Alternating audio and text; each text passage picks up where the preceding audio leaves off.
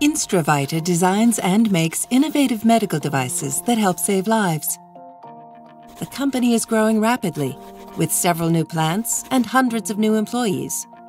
To finance this expansion, Instravita issued floating-rate debt, but now they're concerned about rising interest rates.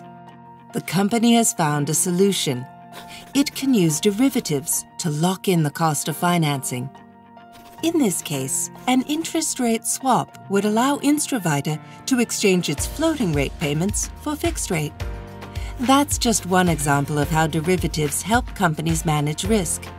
But there are many more.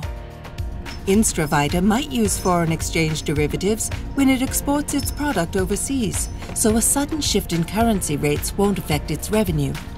It could use derivatives to lock in the price of the raw materials it purchases, so its costs aren't as prone to price fluctuations.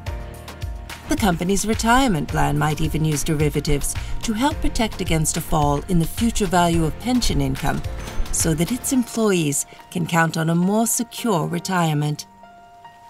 All around us, derivatives help businesses hedge and manage their risks, so that they can focus more on meeting the needs of their customers. And that is something we can all benefit from.